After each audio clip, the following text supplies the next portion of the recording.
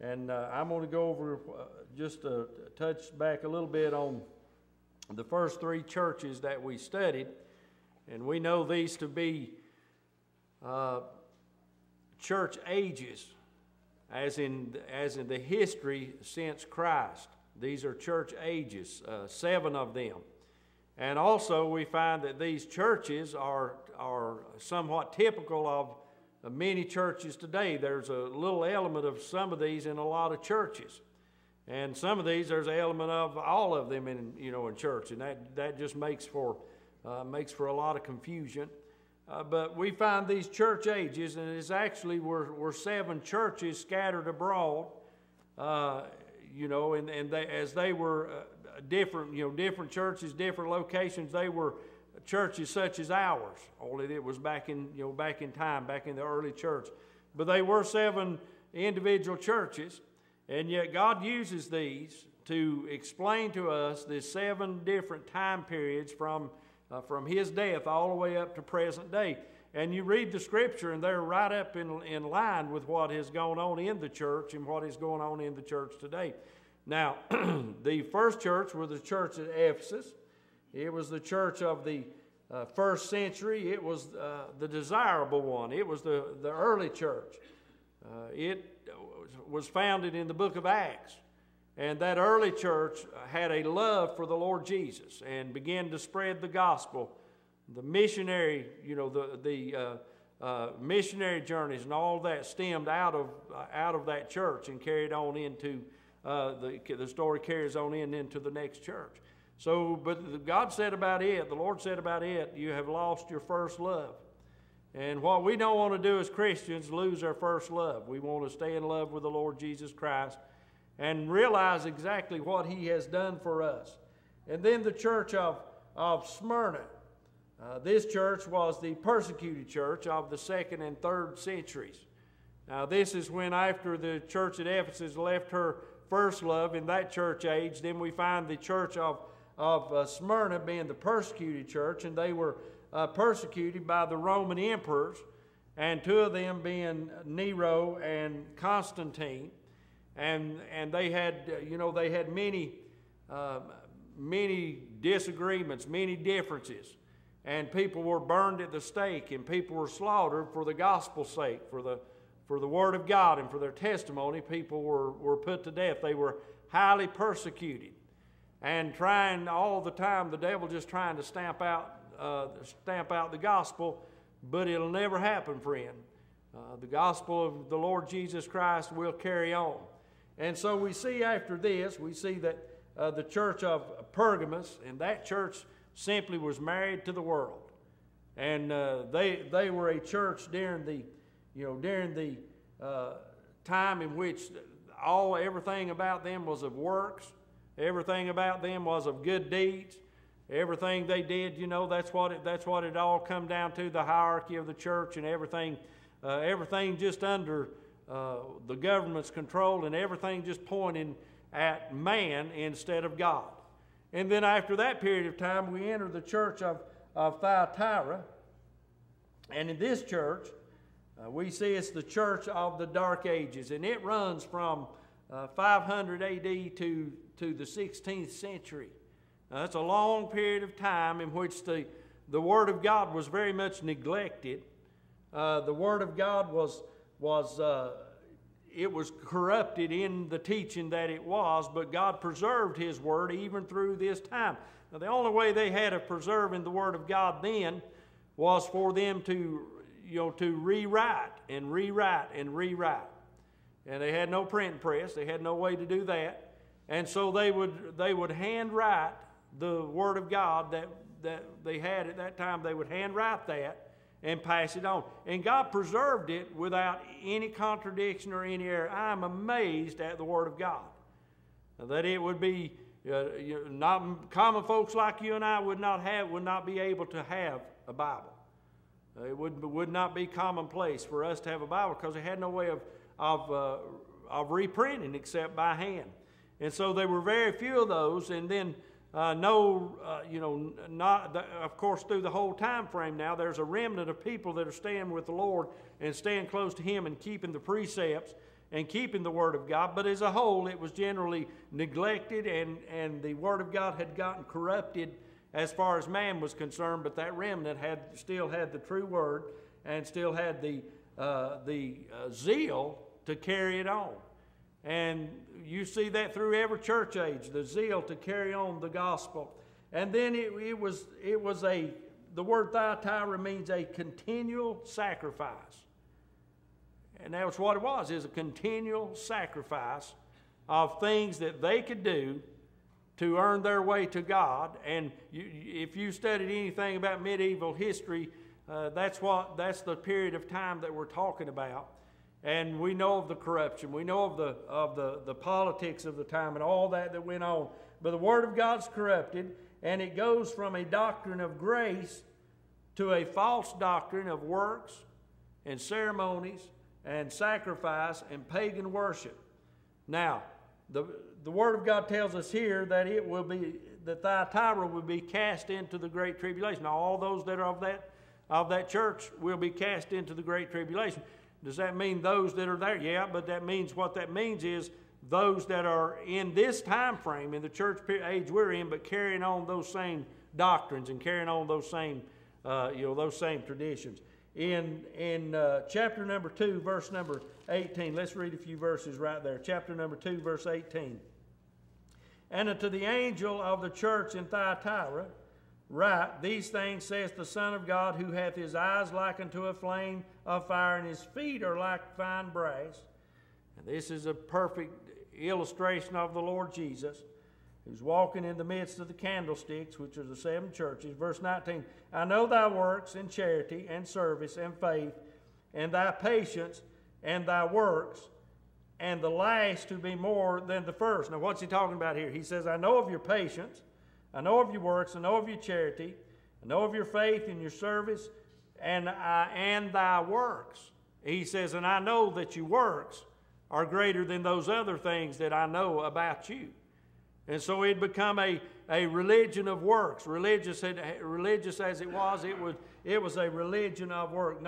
Verse 20, notwithstanding, I have a few things against thee, because thou sufferest that woman Jezebel, which calleth herself a prophetess, to teach and to seduce my servants to commit fornication and to eat things sacrificed unto idols.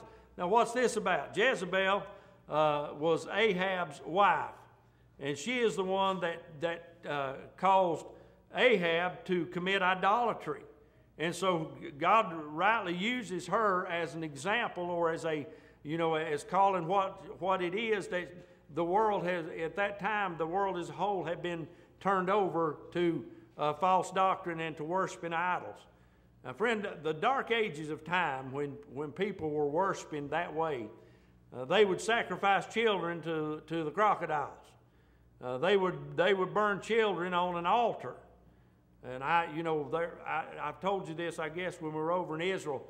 There was a place there called the Gates of Hell. That's the name of it. We read that the gates of hell, talking about the church, the Bible says the gates of hell shall not prevail against it. Well, there is a literal place called the Gates of Hell. And looking off into that dark pit, there in the center of that is a huge boulder. And history says that on that boulder was offered human sacrifice because of idolatry, because they thought that would help them to have find favor with the Lord. But let me tell you something, friend, that's just all a big mess and all a big ploy by the devil, by Satan, to try to disrupt the Word of God and try to disrupt the gospel message. And that went on through that period of the dark ages. So we see here, let me read on verse 21. And I gave her space to repent of her fornication, and she repented not.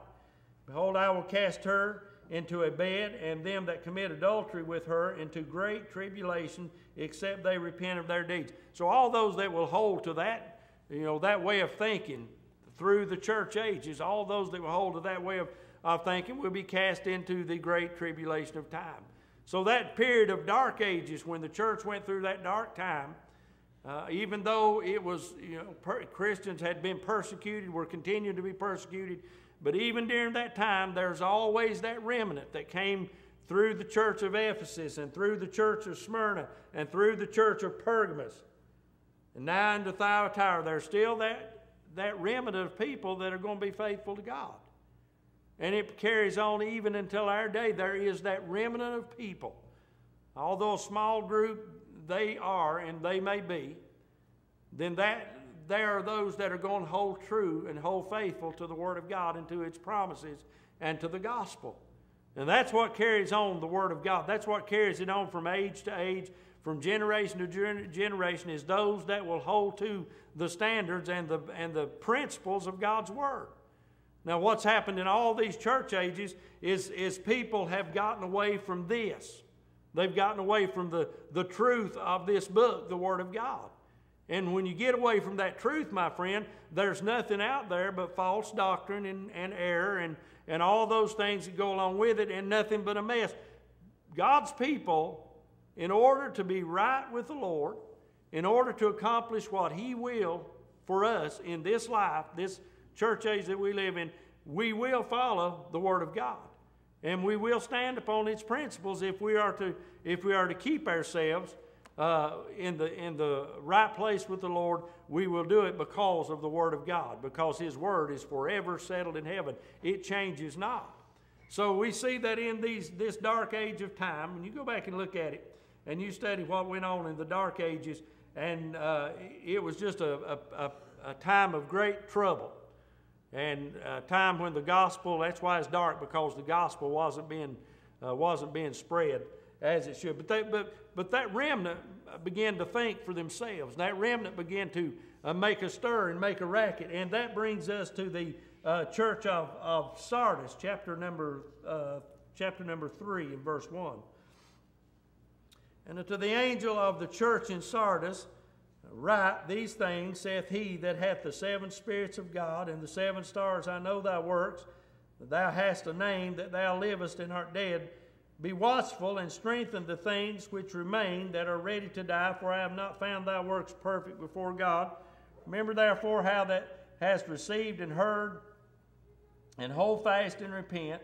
If therefore thou shalt not watch, I will come on thee as a thief, and thou shalt not know what hour I will come upon thee. Thou hast a few names even in Sardis, which have not defiled their garments, and they shall walk with me in white, for they are worthy. See, there's that remnant. There's that group of people, that small group though they are, that has come through every age. Here they are. We see them in the church of Sardis.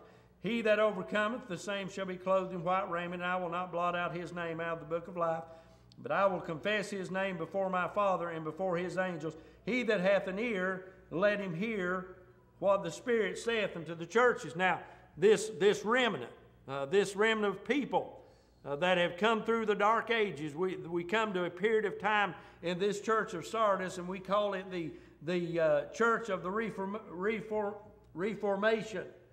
It is the church where reform starts to happen, and where people begin to understand that the state religion, and I'm not going to get into all that tonight. Maybe I may pick back up on that because it's heavy on my heart. But the state religion had caused so much opposition, and people begin to see in the Word of God, and be taught out of the Scripture because of an invention. And that invention came in 1550, and it came from Germany. If you ever want to be thankful for anything Germany's ever done, amen, is the Gutenberg press. And so they began to print the Word of God so people could, it was more accessible to them because they were able to print the Scripture. Now, friend, the Word of God is powerful and sharper than a two-edged sword, but it must be known. It must be read. It must be heard.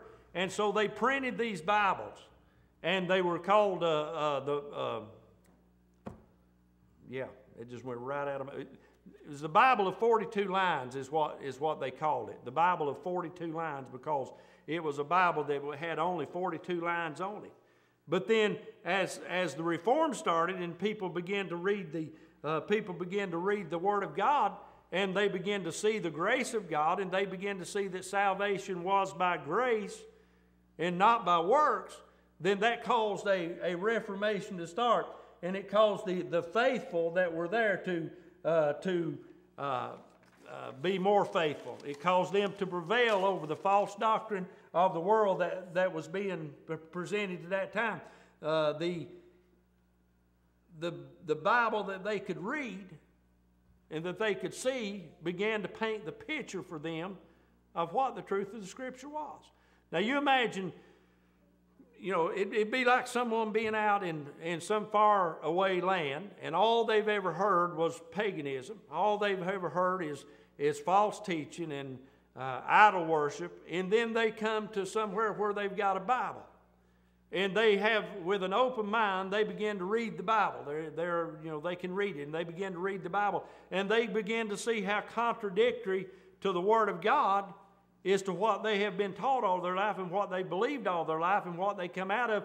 And they begin to reform. So wait a minute, this is what I want to believe. This is what I want for my life. So out of this church came people like Calvin and Martin Luther, John Calvin, Erasmus, and John Knox. And these were all reformers. And these were all that, I believe it was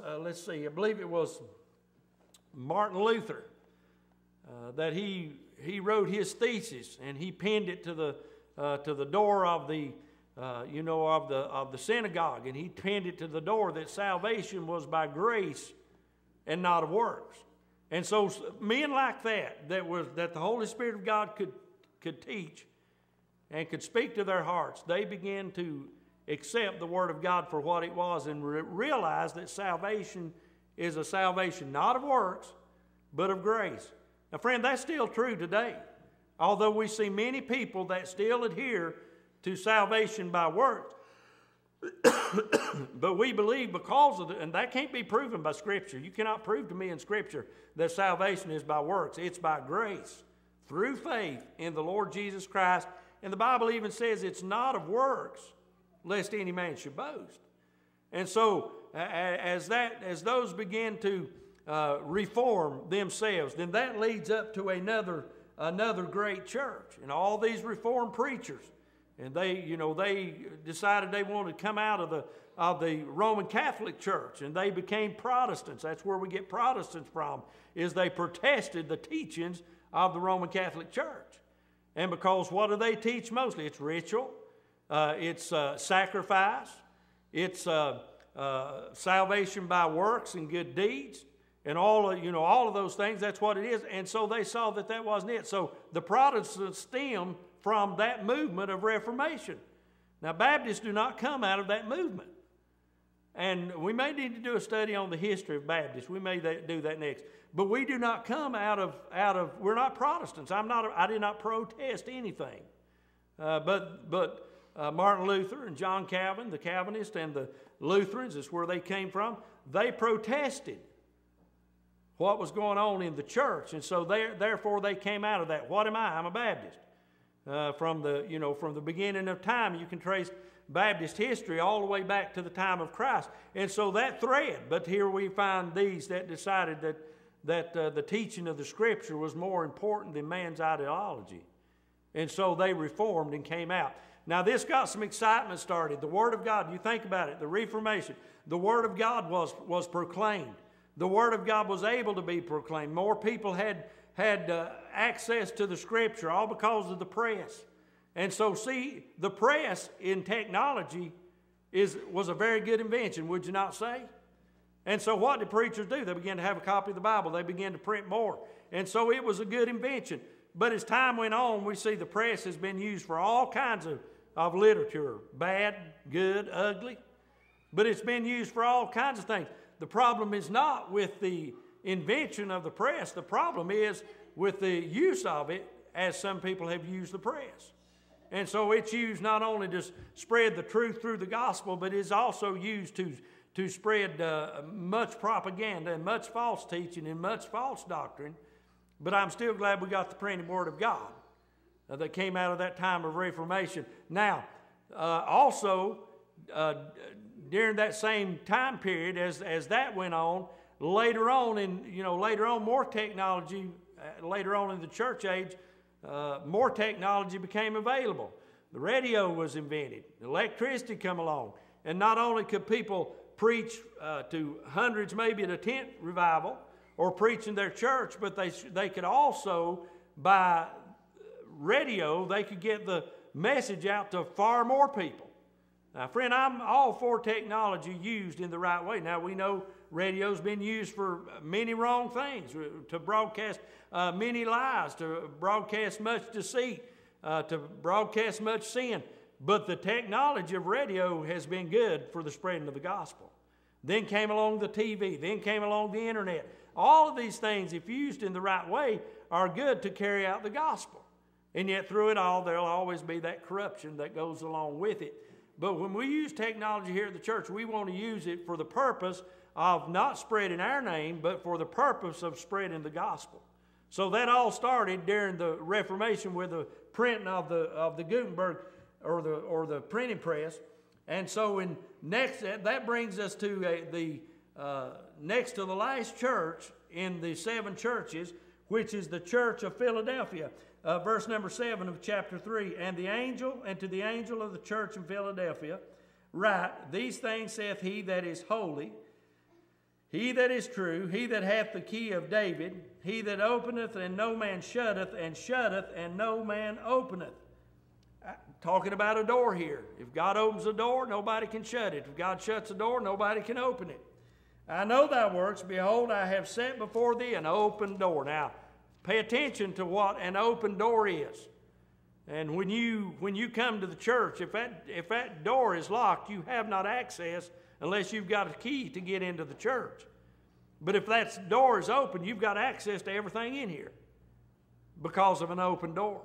Now, he's talking here about an open door that no man can shut, and no man can shut it. For thou hast a little strength, and hast kept my word, and hast not denied my name. Who's he talking about? That remnant of people that have come through that church, that have kept the word, that have kept the faith. Behold, I will make them of the synagogue of Satan, which say they are Jews and are not. Now, who is this? I had someone ask me, what does that verse mean? Those that are say they're Jews and they're not. They were people that blended right in with the Jewish tradition and with the Jewish ceremony, with the Jewish rites, but they were not Jews. That's exactly who these people were. And are not, but do lie, because they say they're Jews and they're not. Behold, I will make them to come and worship before thy feet, and to know that I have loved thee, because thou hast kept the word of my patience.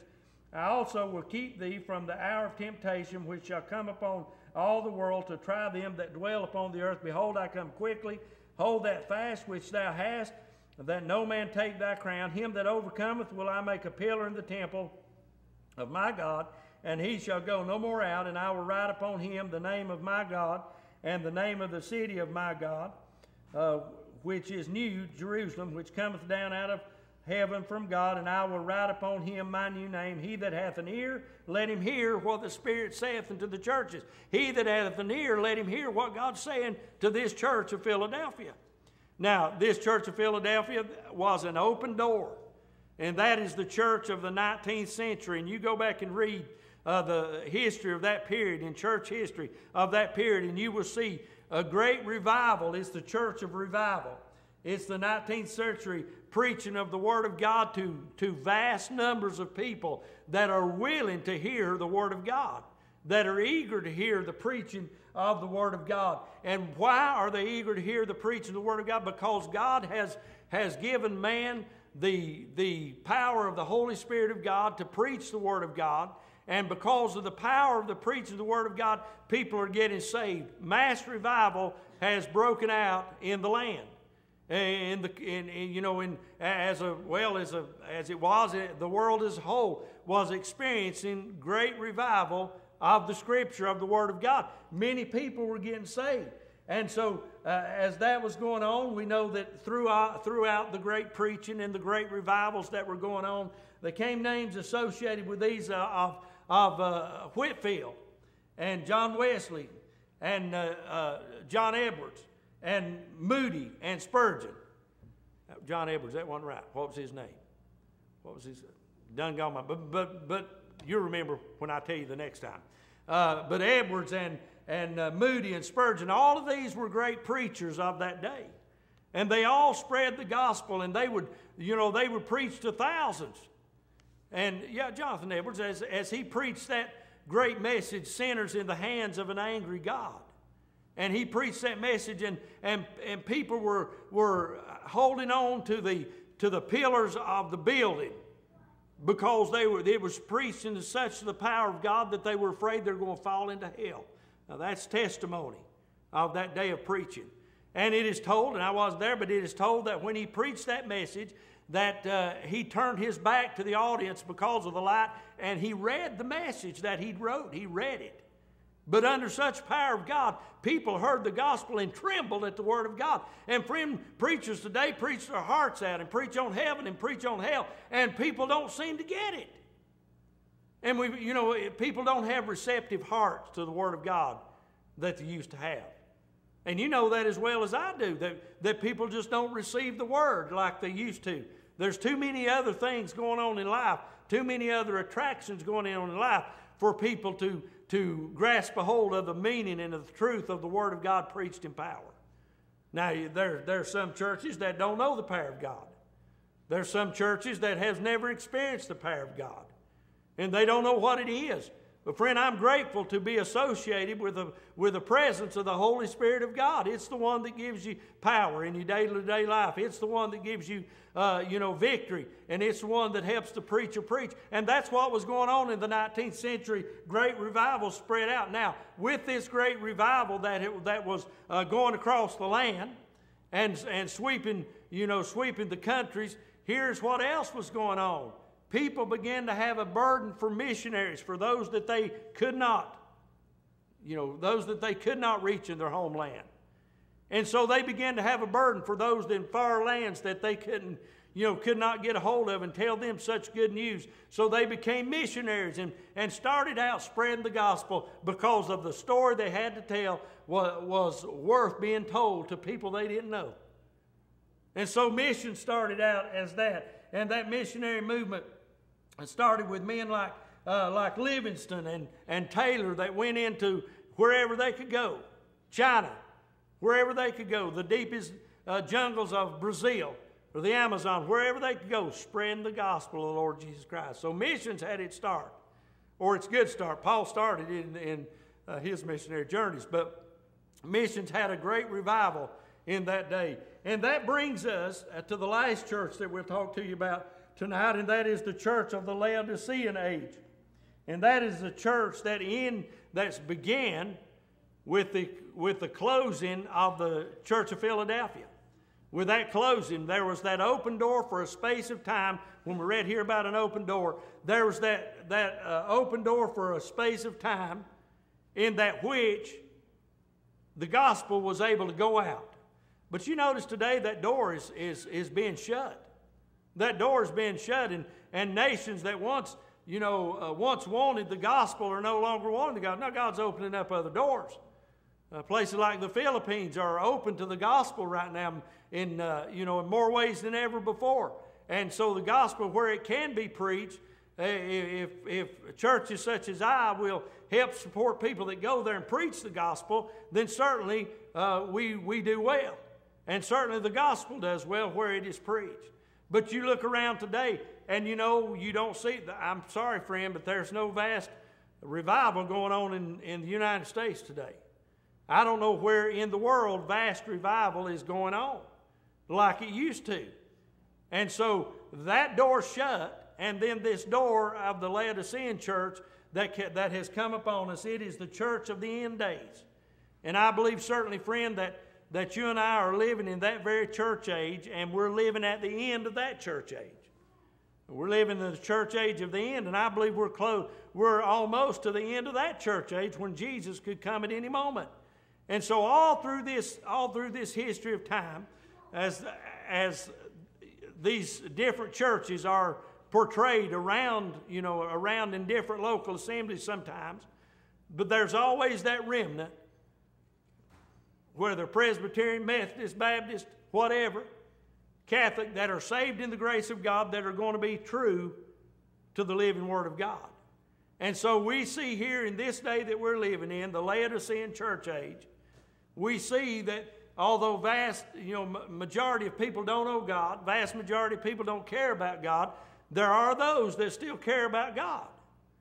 And I'll tell you what's going to happen when the end of that church age, when the end of this church age arrives, then you and I are going to go to be with the Lord. That's how this church age is going to end, is with the rapture of the church. And so I'm glad. It's exciting times for me to be alive, I'll just tell you. Because I know, because of what's going on, according to the Word of God, of what's going on, this is let me read a couple of verses. And to the angel of the church of the Laodiceans, verse 14, chapter 3, write these things, saith the Amen, the faithful and true witness, the beginning of the creation of God. I know thy works, that thou art neither cold nor hot. I would thou wert cold or hot. So then, because thou art lukewarm, and neither cold nor hot, I will spew thee out of my mouth. That is the description of the Laodicean church. They're not hot, they're not cold, they're lukewarm. How many of you like to drink lukewarm water? Anybody? You know what it about make me do? About make me sick, about make me throw up to drink lukewarm water. Now, if I'm drinking hot water, I like for it to be in the form of coffee. But I do know people that will get up and drink a cup of hot water every morning. That's what they drink. Nothing in it, just a cup of hot water. And so, what God's saying here, He said, I'd rather you be cold or hot than lukewarm. Don't know where you're standing. Listen, people that are cold on God, you know where they stand. They're cold on God. People that are on fire for the Lord and trying their best to serve the Lord and trying their best to do the will of God, you know where they stand. But these people that are just lukewarm, they're straddling the fence, so to speak, and they'll live part in the world and part in the church. They're lukewarm, and I don't want nothing to do with that. But it seems like a lot of church people today are living that just lukewarm, just going along, just making it. Have no strong stand for anything, so they fall for everything. And that is the picture of the church as a whole that we see today. Not hot, not cold, but lukewarm. And so as we see that picture of a church, you can look around and see, and you can tell that's the way God's, Christian people, Christianity, Christendom, that's the way that it is beheld today, as being neither hot or cold. What did God say He did? He said, spew it out of His mouth. So He made it sick to His stomach. And so, friend, I want to determine in my life as a believer not to be lukewarm. And even God says, He said, I'd rather you be cold as to be lukewarm. That's what He says right here in Scripture. Because that way at least people know where you stand. At least they know what you are. But as he goes on here, because thou sayest, I am rich and increased with goods and have need of nothing, and knowest not that thou art wretched and miserable and poor and blind and naked. Well, what is that saying? Because people have got everything they need, they don't know they're lost. They don't know they're blind and naked and diseased and corrupt, because everybody's got what they need. Not many people are in want today. Now, on the way over here from church, I stopped at McDonald's to get something to drink. And I stopped there, and as I was going in, I noticed a lady, or a female, standing outside at the red light, and she was holding up a sign. And, of course, people were giving her money. And I thought, just wonder what's going on here.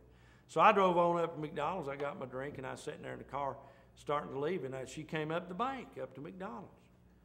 And they had not a bad-looking SUV they were driving. And there was another fella there. He grabbed the sign, and he went down there, and he began to stand for a while. And I kept watching that, and I drove out and drove down there, and he was standing there, and he had the same sign. Guess what they had on the front of that sign? A cross. Using the cross as a give me some money. And they had a cross that said need work. Well, he looked like he's doing pretty well to me. But it is this day that we're living in. It is this society that we're living in where people don't know. They don't know, and seemingly they don't care what shape the world is in.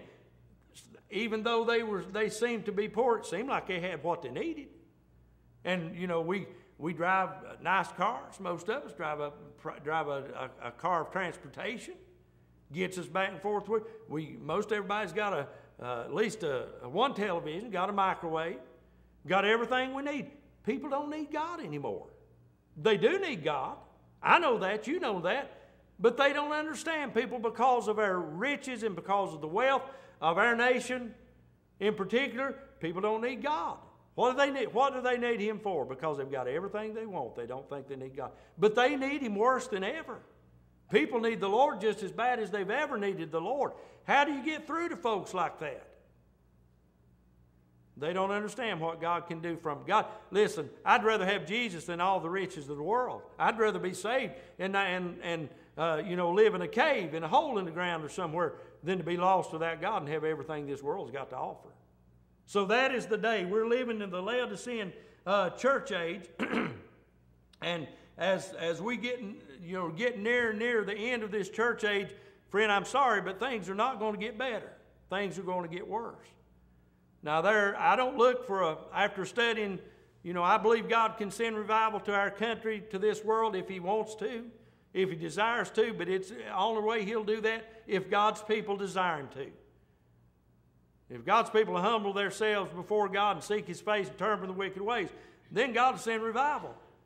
But I'm sorry, I just don't have a whole lot of confidence in that going on, because we're living in the last days of time. And I don't see mass revivals. Now, there may be revival break out in different sections of the country, different sections of the county. There may be a revival break out. I still hold to the fact that our church is experiencing some revival because of the way God's blessing us, and I believe that.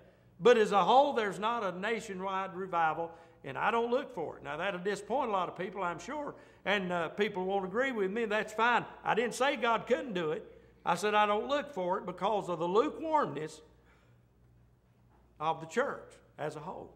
Now, as we read the rest of this chapter, and as many as I love, I rebuke and chasten, verse 19, be zealous thereof and repent. Therefore and repent. Behold, I stand at the door and knock. Now, where is he standing? He says, I stand at the door and knock. Where is he at? He's outside the church. That's very significant where he says, I stand at the door and knock, being that Christ is outside the door and He's knocking. And if anybody will let Him in, there's churches that have just about all but banned God from their services because they want everything done exactly their way, exactly the way they want it done, and don't need God to tell them or instruct them in a way to do things. And so they're basically what they've done said, Lord, we don't need you anymore. We'll worship as we please. And so a lot of that worship is far from God and far from what true worship should be. So he's standing at the door and knock. If any man hear my voice and open the door, I will come into him and will sup with him and he with me. If you just answer the door, he'll sup with you. He'll dine with you. And if he's at the door of a heart, standing outside the door of a heart, and that knocking on that door, won't you let me in? I'll save you if you'll let me in. If that person will open the door of their heart and say, Lord, have mercy on me, a sinner, he'll come in and he'll dine with him. Amen. So we see here, verse 21, to him that overcometh will I grant to sit with me in my throne, even as I also overcome and am set down with my Father in his throne.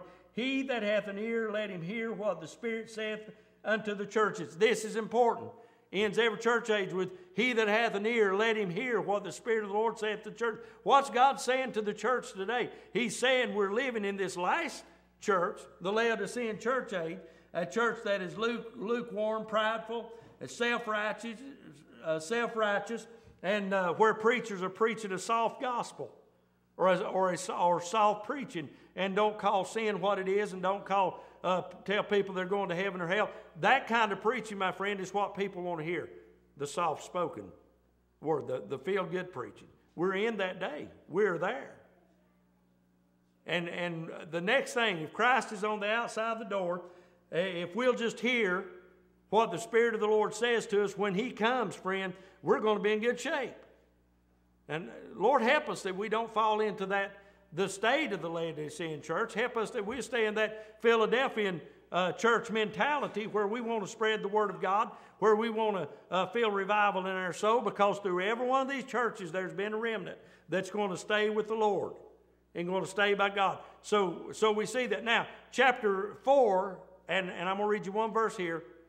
We find the closed door at the end of chapter number 3. We find the closed door because Christ is on the outside knocking. Now the whole thing turns and takes on a whole new turn right here in chapter 4 and verse 1. After this I looked, and behold, what? A door was opened in heaven. Amen. From a closed door to an open door. From the church age of the Laodicean church age to an open door in heaven. And this is where it turns. This is where you no longer read about the church.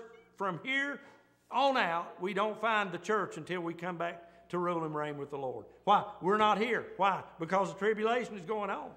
In chapter 4, verse 1, after this I looked, and behold, a door was opened in heaven, and the first voice which I heard was as it were a trumpet, talking with me, which said, Come up hither, and I will show thee things which must be hereafter. Now, John, the Apostle John, as he was penning this down, he come to this place where the Spirit of God on the Isle of Patmos give him all of this about the church ages. But then he says, we're going to change here, John, and I want you to come up hither. I want you to hear, and I want you to come up hither, because John saw another door opening. And when he went up hither, that is a picture of the church being raptured out. Because when Christ comes back to rapture the church, to call his bride out, he's going to say, come up hither. And we're going to go to be with the Lord in the air. And so that's what John is doing as a picture of the rapture of the church. He says, come up hither. And of course, John was carried away. And in verse 2, and immediately I was in the Spirit, and behold, a throne was set in heaven, and one sat on the throne, and he that sat was to look upon like a jasper and a sardine stone, and there was a rainbow round about the throne in sight like unto an emerald. And that's what John saw immediately after he was snatched out in the Spirit. And as immediately as his spirit was carried away, that's exactly what he saw. What are we going to see when we get to heaven? What's the first thing we're going to look at when we get to heaven? I believe we're going to I believe first place we'll be is at the throne of God. I believe the first thing we want to see is the Jesus that died on the cross of Calvary to save us from our sins. And when we leave this world, I believe we'll go before the throne of God, and we'll bow before him and say, holy, holy, holy, Lord God Almighty, and we'll have a time around the throne of God praising him for saving our souls from hell. Oh, what a day that's going to be.